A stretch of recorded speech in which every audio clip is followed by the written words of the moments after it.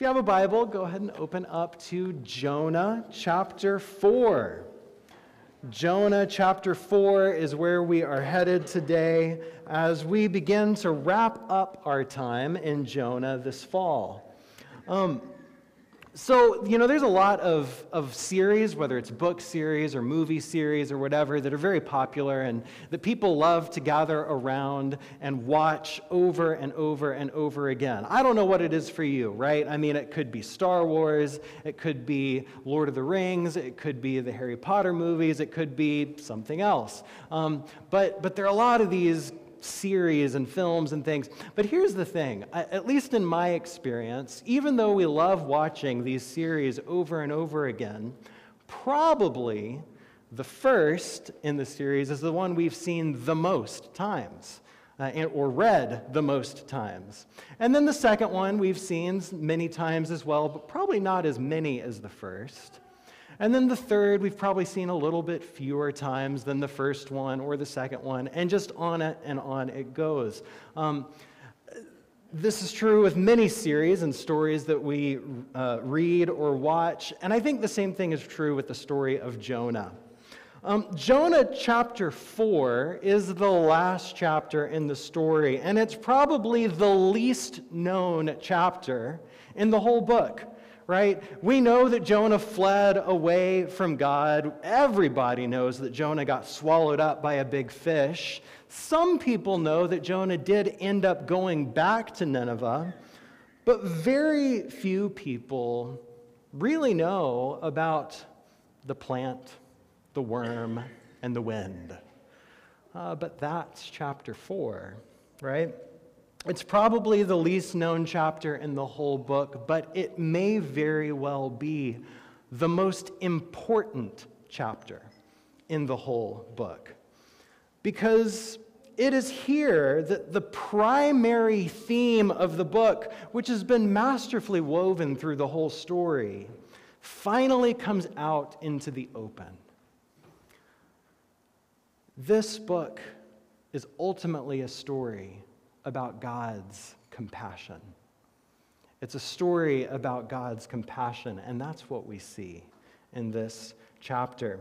Last week, we began by talking about how the story of Jonah is like a play in two acts, and each act kind of echoes the other, right? In Act 1, God calls Jonah. Jonah flees away from this call, and yet despite his avoidance, Jonah's actions end up leading to a whole crew of sailors worshiping God. And then thrown overboard, Jonah prays to God, and God appoints a great fish to save him.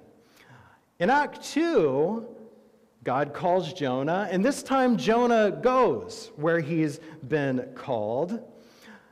But despite his half-hearted efforts in Nineveh, the whole population, animals and people, we read, repent and turn to the Lord. And then, in this final chapter, we're going to see Jonah pray once more, and God once more is going to appoint some natural phenomena to respond. This is where we see the plant, the worm, and the wind. So last week, chapter 3 ended with Nineveh turning from their evil ways and God turning from the disaster that had been spoken of. Everyone is accounted for. Nineveh is accounted for. God is accounted for. Everyone is accounted for except for Jonah. What's going to happen with Jonah? Well, let's see what comes of him in chapter 4, beginning in verse 1. Jonah was greatly displeased and became furious. He prayed to the Lord, "Please, Lord, isn't this what I said while I was still in my own country? That's why I fled toward Tarshish in the first place. I knew that you are a gracious and compassionate God, slow to anger, abounding in faithful love, and one who relents from sending disaster.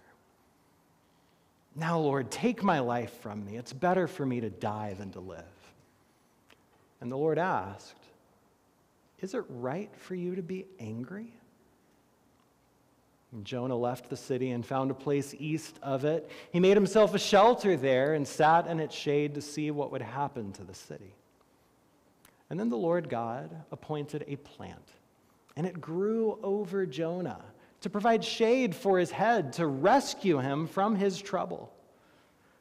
Jonah was greatly pleased with this plant.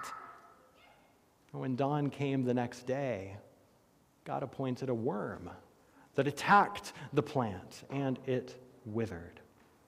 And as the sun was rising, God appointed a scorching east wind. The sun beat down on Jonah's head so much that he almost fainted, and he wanted to die. He said, "It's better for me to die than to live."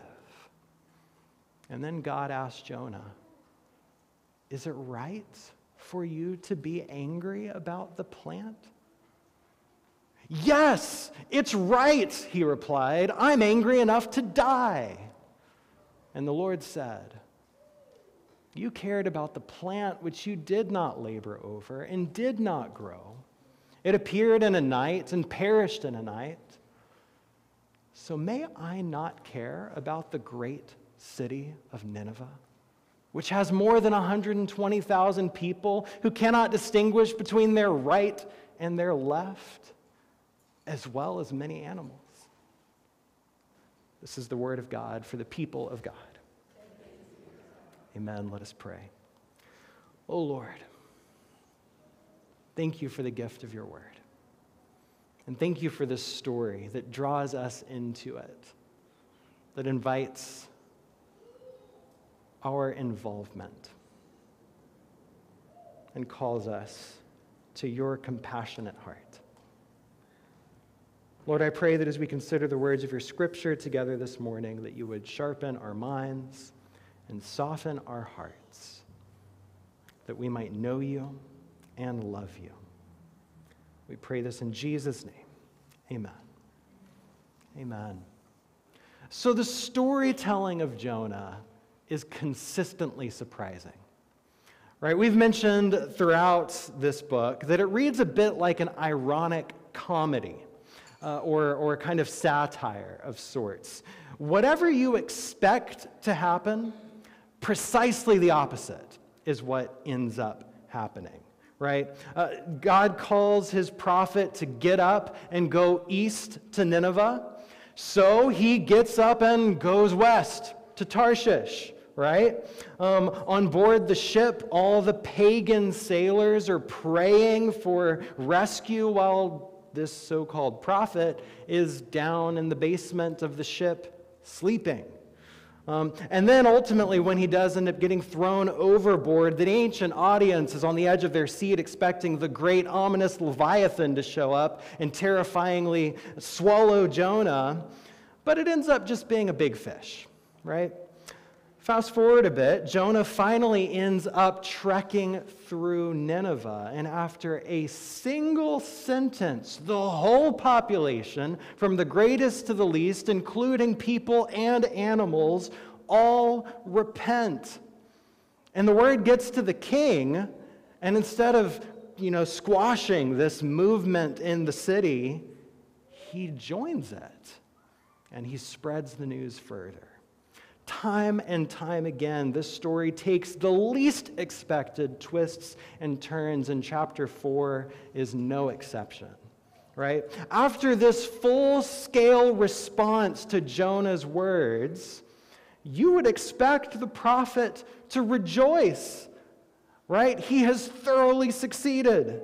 This is incredible. But verse 1 of chapter 4 is yet another of these unexpected turns, where we read, Jonah was greatly displeased and became furious. Jonah's not happy, but exactly the opposite. He's fuming.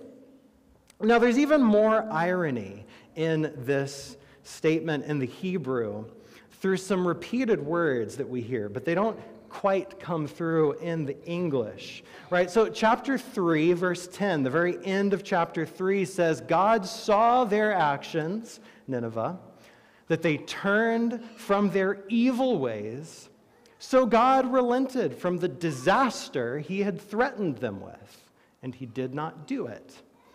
And then chapter 4 goes on, and Jonah was greatly displeased and became furious. Now, these three words are all the same word in the Hebrew. It's this Hebrew word, ra'ah, which can be translated as evil, as disaster, as trouble, as displeasure, as just bad in general. So perhaps a way to show this repetition in English would be to say, God saw their actions, that they had turned from their troubling ways. And so God relented from the trouble that he had threatened them with, and he did not do it. But Jonah was greatly troubled and became furious. You see, everyone is free of trouble except for Jonah. Everyone is delivered from evil and disaster except for Jonah. Jonah's consumed with trouble. Jonah is swimming in it. He's in a whole new ocean, in a whole new belly of a whole new angry beast. And he's the angry beast. And then in verse 2, Jonah prays. And it begins like a good, humble prayer. Please, Lord. But very quickly shifts into a sort of I told you so speech from Jonah to God. Jonah says to God, isn't this what I said while I was still in my own country? That's why I fled toward Tarshish in the first place. And then at the end of the prayer, he says, and now, Lord, take my life from me. It's better for me to die than to live. So Jonah is miserable. And unlike his prayer back in chapter 2, which was a prayer for God to save his life, here in chapter 4, his prayer is for God to take his life.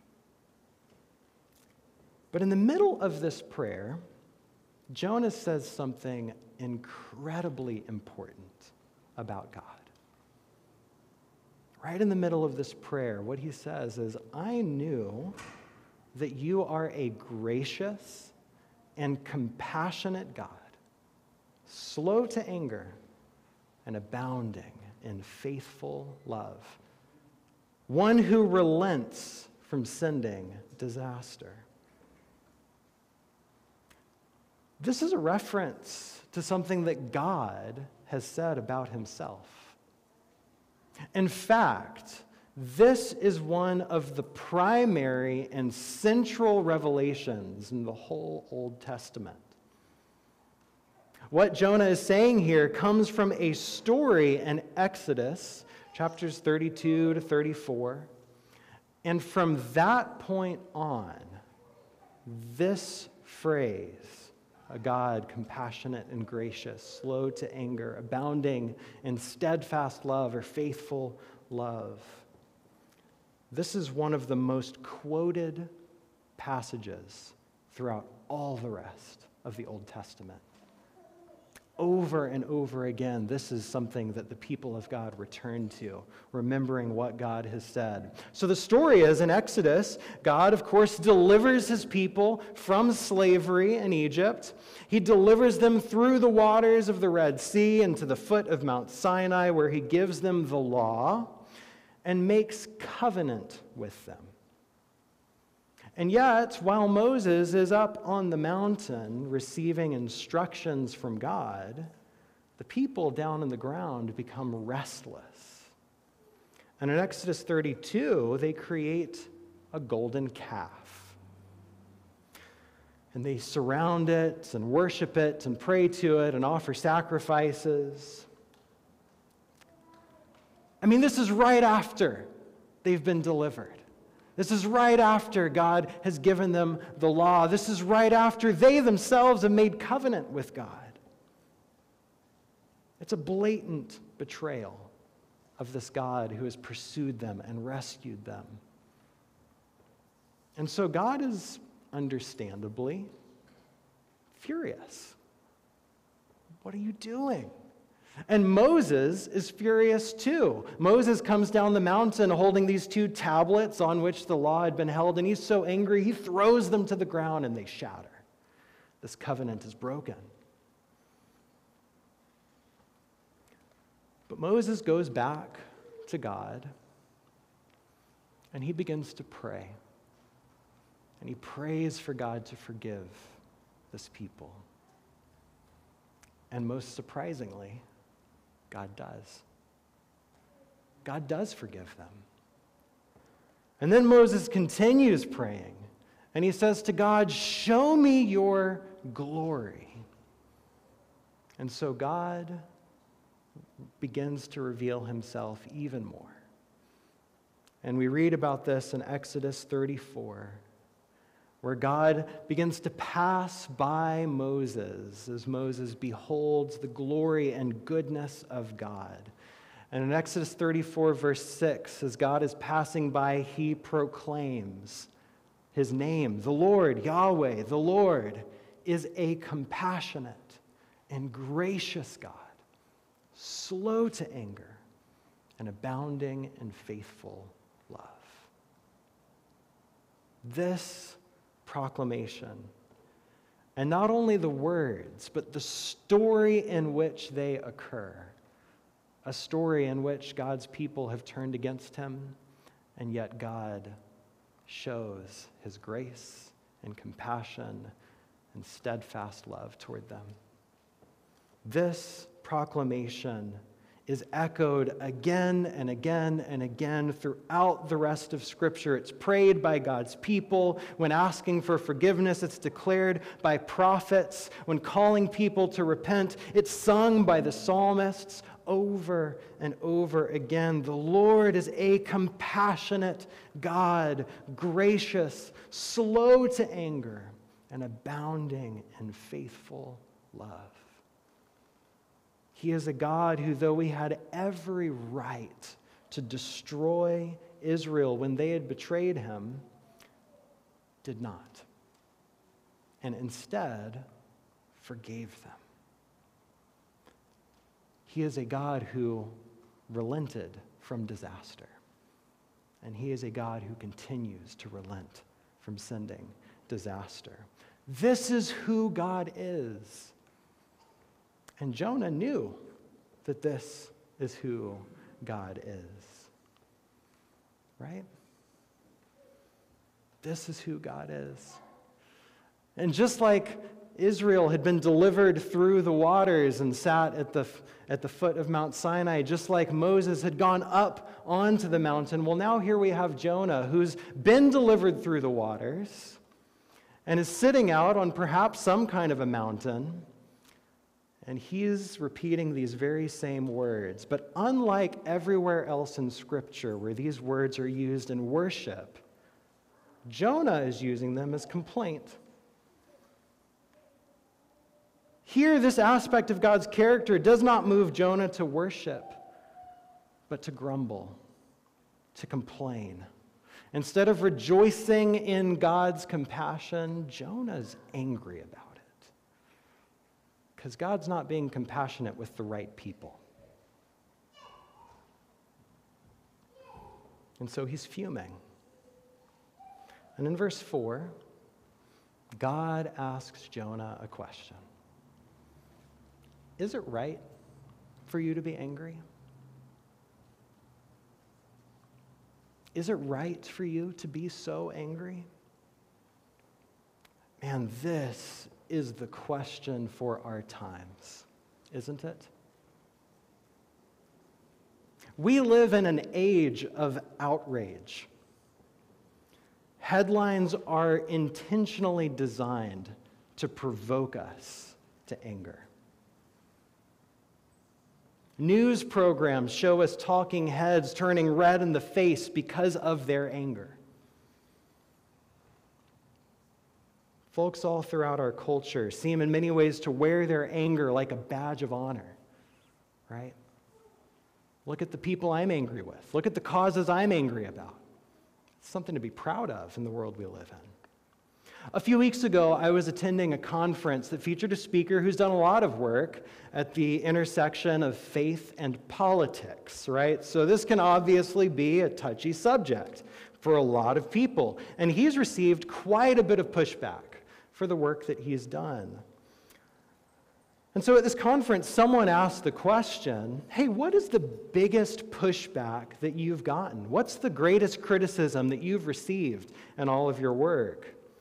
And he thought about it for a while, and then he responded, it's probably not what you'd expect.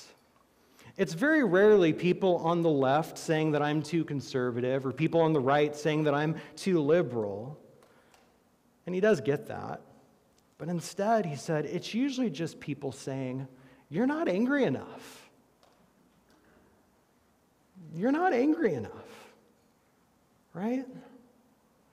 You see, people are angry about things, and they want him to be angry about the same things. But when he's not as angry as they are, well, they get angry. They get angry about the fact that he is not as angry as they are. I mean, do you see this vicious cycle that we live in? That's the culture we live in. You need to be angry about the things that I'm angry about. And if you're not, well, that makes me angry.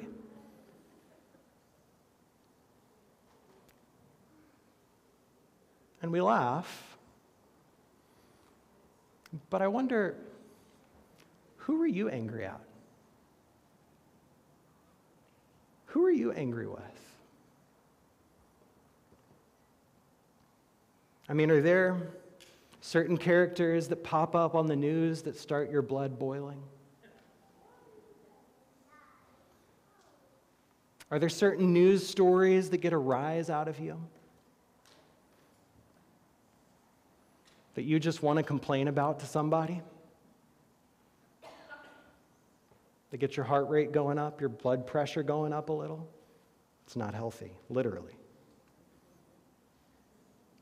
Are there people in your life that just frustrate you to no end?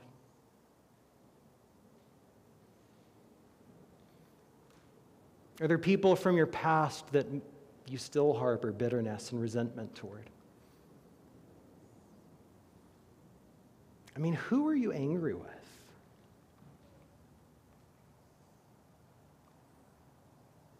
And I want you to hear God's question. Is it right for you to be angry? Is it right for you to be so angry? Is this the attitude that God wants us to have? Is this the burden that God wants us to live in?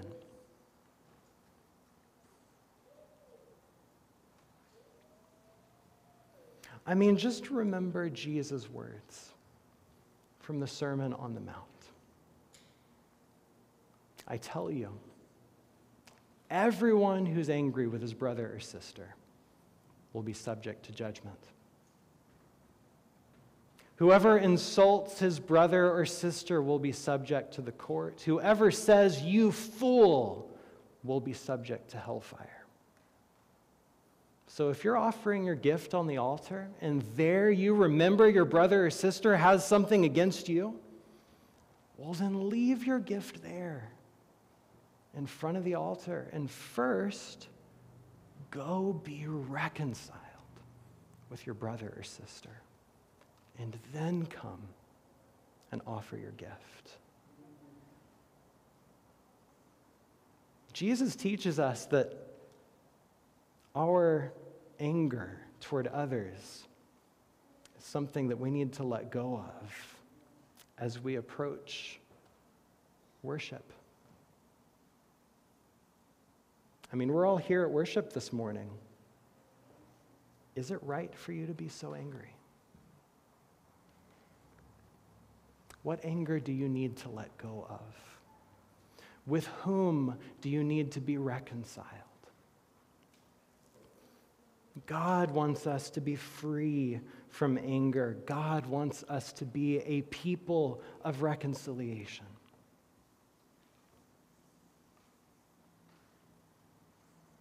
Now, some of us may not have a great deal of anger boiling up, right? You're like, no, I'm good. And so I want you to consider this. How about yourself? Are you angry with yourself? Are you constantly hard on yourself? Maybe you're not filled with bitterness and resentment toward others, but anger and shame for yourself. And if that's you, I want you to hear this. Is it right for you to be angry? Is it right for you to be so angry and graceless toward yourself? I mean, we often think that being hard on ourselves is the right, good, religious thing to do. But truly, it is a way of resisting God's loving compassion.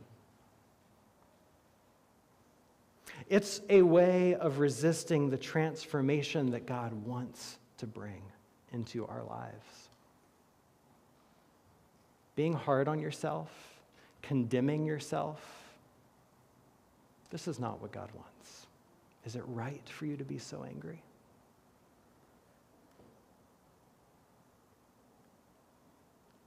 With this question, the book of Jonah brings us toward its final scene. Jonah's left the city of Nineveh, and he sets up a shelter where he can watch the city and wait for what will happen. Maybe it'll be destroyed after all. And then what happens is God kind of acts out a sort of parable for Jonah, right? This is a pretty common occurrence in most prophet stories. God tells Isaiah to go around barefoot and naked for 3 years as a sign of the judgment that will come on Egypt and Cush. You read about it in Isaiah chapter 20. It's pretty weird. God tells Jeremiah to go down to the potter's house as a sign of how God wants to form his people. God tells Ezekiel to do all kinds of weird stuff. Most amusing, there's a lot that's amusing. One of them is he asks Ezekiel to build like a mini model of Jerusalem and then attack it over and over again. Like imagine Ezekiel with a set of Legos and then he destroys the set of Legos. This is the prophetic utterance of Ezekiel, right? He's acting out this destruction of Jerusalem as a sign for the people. God famously told Hosea to marry a prostitute as a sign of God's unfaithful people, right? I mean, over and over again, we have these stories of acted out parables that the prophets do. So, as you can tell with all of these, most of the time, it's the prophet who's acting out this sign as a message to the people. But here, in the rest of Jonah chapter 4, God takes matters into his own hands, and God is the one who acts out a kind of parable for Jonah. So first, God appoints a plant to grow. This is the same word that was used of the great fish earlier in the story. God appointed a great fish. Well, now God appoints a plant to grow.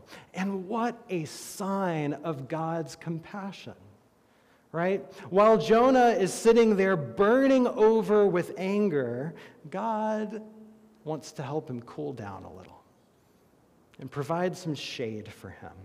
The shade of a plant that verse 6 says is to rescue him from his trouble. There's that same word, the trouble that Jonah is filled with and overflowing with. God wants to rescue him from it with compassion. And then it says, Jonah was greatly pleased. This is the first time Jonah's in a good mood in the whole book. And all it took was a plant. That's great. Jonah is greatly pleased. This is exactly the opposite of what we've read in verse 1. Verse 1 says Jonah was greatly displeased, But in the compassionate shade of this plant, he is greatly pleased. And this is good. This is beautiful. But for the parable to have its full effects, it must continue. So next, God appoints a worm to attack the plant, and the plant withers up. And then, as the sun rises, God appoints a scorching east wind to blow. Now, here in the Pacific Northwest, we cannot understand the full meaning of a scorching wind. If there's a wind, we're cold, and we're going to put on a sweater, right? I mean, every wind that blows here is cool. But this is not true in the Middle East. I once had an overnight layover in Dubai during the summer, and I'll never forget getting off the airplane and getting to walk through the city a little bit. It was a windy day, and that wind felt like walking in front of an Earth-sized hairdryer. I mean, it was just hot air blowing, right? And of course, it blows up the sand that's all around too, so you got little bits of hot sand flowing in your face. It's not the most exciting thing. So, I'm just imagining Jonah sitting there with this scorching wind and perhaps sand blowing on him, and then it says the sun is beating down on his head. That's the same word that was used to describe the worm attacking the plant. Now the sun is attacking Jonah's head. Jonah's great pleasure is quickly sapped up, and once more he becomes furious. And so with the parable complete, God now asks again in verse 9, Jonah, is it right for you to be so angry about this plant? And Jonah finally just explodes. Yes! Yes, it is. It's right for me to be angry. I'm angry enough to die. God is described as slow to anger. This is not true of Jonah. And so with Jonah's cards on the table, he's finally answered the question. Yeah, I'm angry, and I think I'm right about it. God will now bring home this little enacted parable.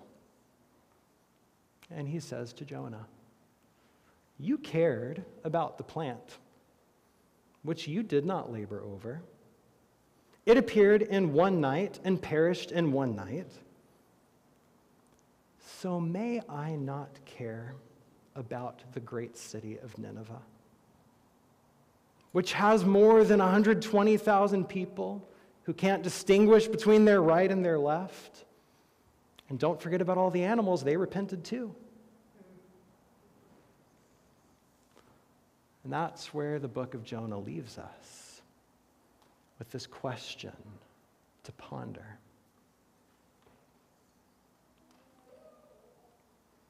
I loved, Orva, your opening this morning. God uses this question, should I not care about the great city of Nineveh, which has more than 120,000 people? This is an invitation to consider the human family of belonging. I've created all of them.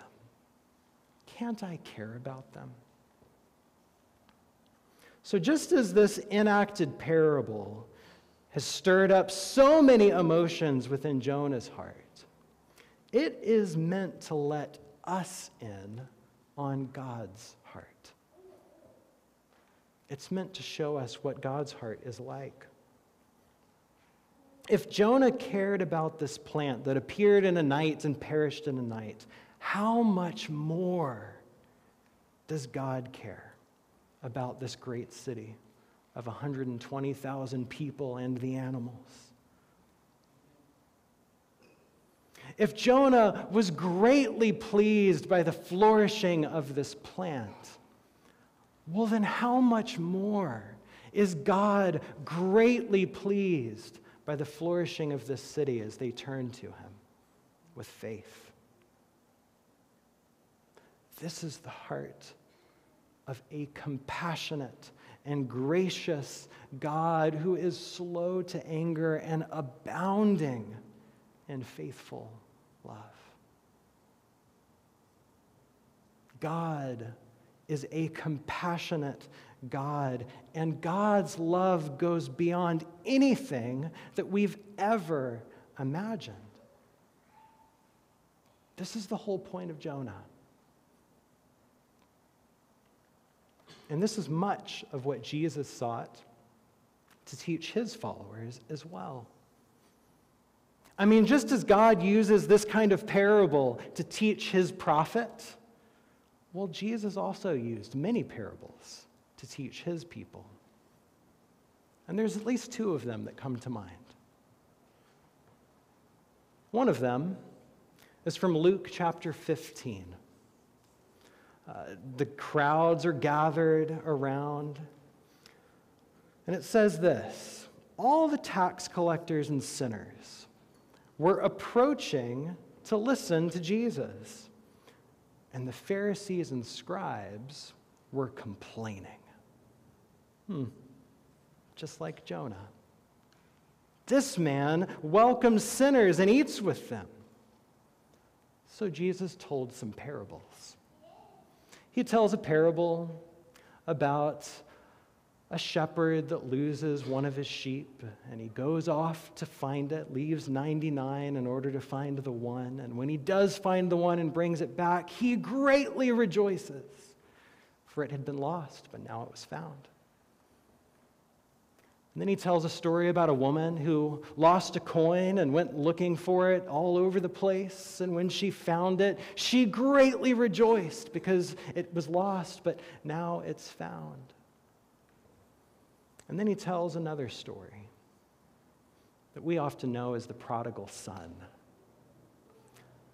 And I love the way that Tim Keller, author and pastor, describes the story of Jonah. He has a book entitled The Prodigal Prophet. And he says that Jonah is both sons wrapped into one. In the first half of the story of Jonah, Jonah is the son that ran away from the father. And in the second half of the story of Jonah, Jonah is the older son who's angry about the younger son being welcomed back home. This is the story of the prodigal son who runs away and comes back. And Luke 15 describes the older son as the father welcomes that younger son back home, and it says he became angry and didn't want to go into the celebration that the father was throwing. So his father came out and pleaded with him. Isn't that exactly what we're reading here in Jonah? Jonah's angry, and so God comes out and pleads with him. And the father in this parable says, "Son, you're always with me. Everything I have is yours. But we had to celebrate and rejoice because this brother of yours was dead and is alive again. He was lost, and now he is found." This is the heart of a gracious and compassionate God, slow to anger and abounding in steadfast love. And you see, Jonah knew this, right? I mean, Jonah said, "I knew that you were like this." But one of the questions at the heart of the book of Jonah is, how far does this compassion extend, right? I mean, Jonah knows that God's been compassionate to Israel, but this is Nineveh we're talking about, right? This reminds me of another parable that Jesus tells in Luke chapter 10. There's a man that approaches him and says, "Teacher, what should we do to be saved?" And Jesus tells him, "Well, the greatest commandment is this: love the Lord your God with all your heart and soul and mind and strength. Oh, and the second as well is love your neighbor as yourself. Do these, and you will be saved." And so, The man says, yes, this is good, this is true. But then the text says, but wanting to justify himself, he asked, so who exactly is my neighbor? You say I have to love my neighbors, but who are we talking about, right? And so Jesus tells a parable about a man who is beaten and left for dead on the side of the road. And first, a religious leader, a priest, comes by, and he sees him there and quickly crosses to the other side of the road, keeps going. Second, another esteemed religious leader comes by, a Levite, sees this man, crosses by to the other side of the road, and quickly moves on.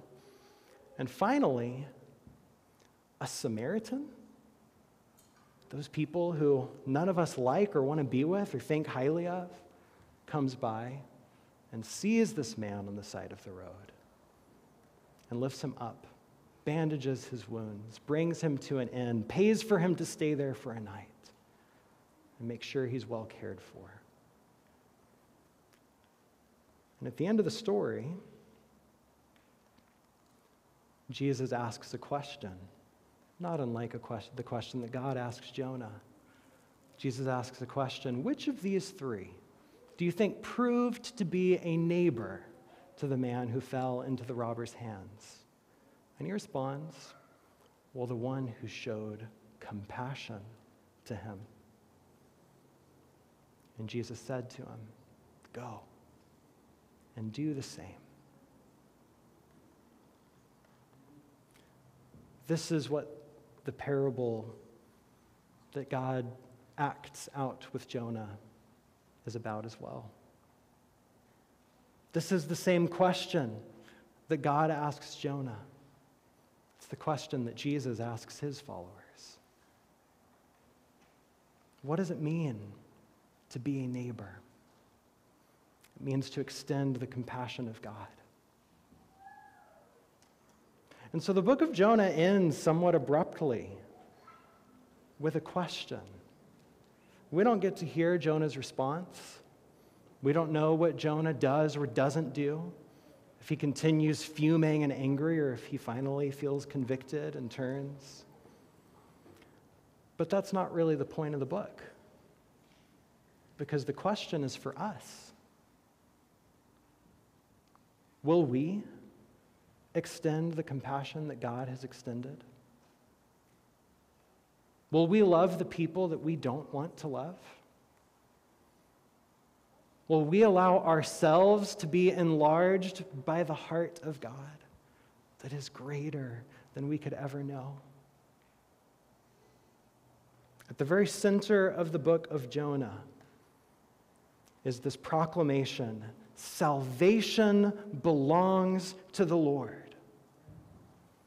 Do we believe that? Do we believe that salvation is not ours to give or take or hold on to, but it's God's? Do we believe that God can show compassion even to those we would rather not? Is it right for us to be so angry? The answer is clearly no. And so let us let go of our anger and instead receive the heart of God, so that we might be the compassionate people of our compassionate God. Amen.